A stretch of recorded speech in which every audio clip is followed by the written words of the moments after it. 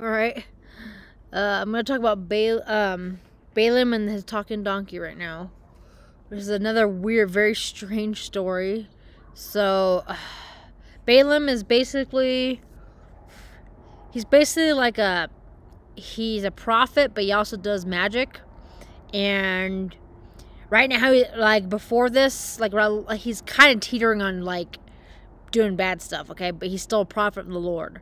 But he ends up being bad. But anyway, so a king of the Moabs, he asked Balaam to curse the Israelites on their travels, okay? And Balak went to go ask God if that was okay, and God's like, no, it's not okay. And then he went back to the king and said, I can't do it. God said no. And the king said, well, I'm gonna give you. He kept giving him more money, basically, kept giving him more wealth. And so Balaam kept going back to God saying, come on, man, he's going to give me a bunch of money. Can I do it? Can I do it? And then God just said, okay. But that doesn't mean he really said yes. He was just like, he's going to do it anyway. There's a message in that. If you're determined to stick with your sin, you're determined to stick with your sin and not repent. And he's not going to interfere with your free will, guys, if you just keep ignoring it, right? If you just, you know what your sin is. Stop asking if it's okay to do it. You know what I mean? He's going to let you do it. He's not going to stop you. You know you're not supposed to do it. Is the point. So anyway, he can only say no so many times, right? And then you're just going to do what you want. He's going to let you. He's not going to stop you. If I get up right now and kill a bunch of people, he's not going to stop me. He knows that. I know it's bad. He knows. Do I even have to say? Do I even have to say that not to do that? like really? He's like, you know you're not supposed to do it, but just go ahead, man. You're gonna do it, right? So Balaam, he goes back. He's gonna go to the king, all right. And what happened was, so God's not happy with him, but like he's just like, you're gonna do it anyway, because God doesn't really interfere with our free will, guys, because we should already be knowing, okay? We should know what's good and bad. We should be reading the Bible. If you don't know, then he's still gonna punch you. You're still gonna go down there, okay? Your ignorance isn't gonna save you. Anyway, so Balaam, he gets on his donkey to go talk to the king, the Moab king again, okay? And what happens was the angel of the Lord is gonna go kill Balaam because he doesn't want angel of the Lord is gonna go kill Balaam, but Balaam can't see the angel, but the donkey can. Okay, the donkey can see the angel, and so the donkey keeps trying to run away from the angel because they're like, this thing is gonna kill us, dude. Let's get away from this thing. This is gonna kill us. We have to go away. We have to run. But Balaam keeps beating the donkey because he can't see it. He can't see the danger in front of him. Okay? And the donkey talks to him, and he's like, come on, why are you beating me? I'm trying to save us, man. There's a meaning in that. What's the meaning? The meaning is,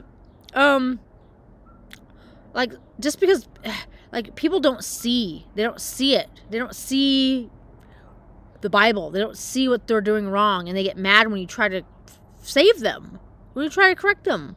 That's the meaning in this.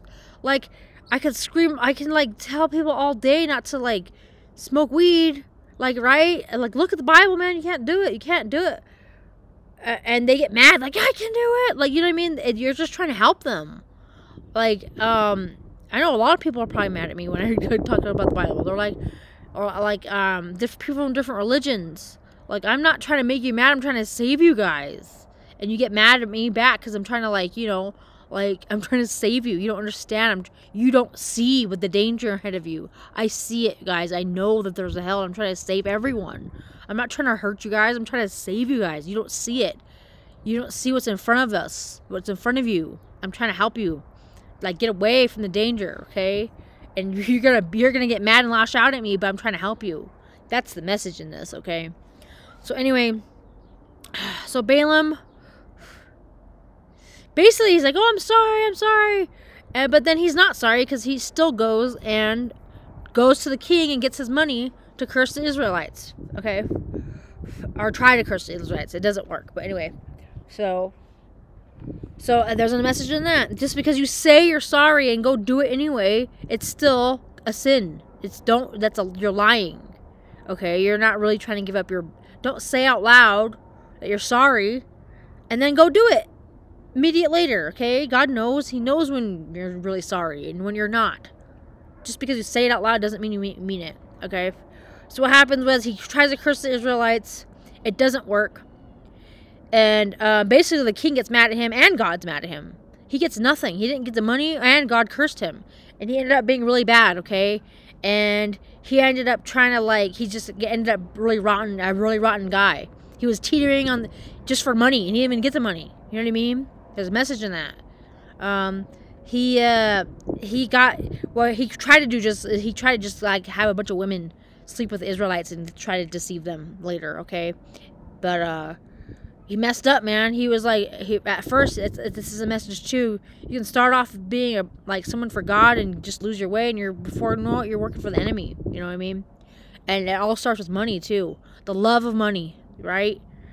He wanted the money, so he was teetering and he just fell. All right, that's the message in this, I think. All right. I also wanted to add,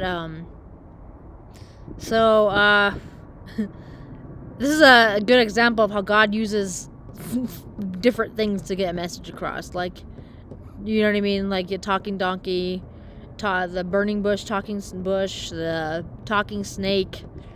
It's weird, right? But the talking donkey, that one's pretty good. Sometimes God uses a donkey. That's kind of funny, right?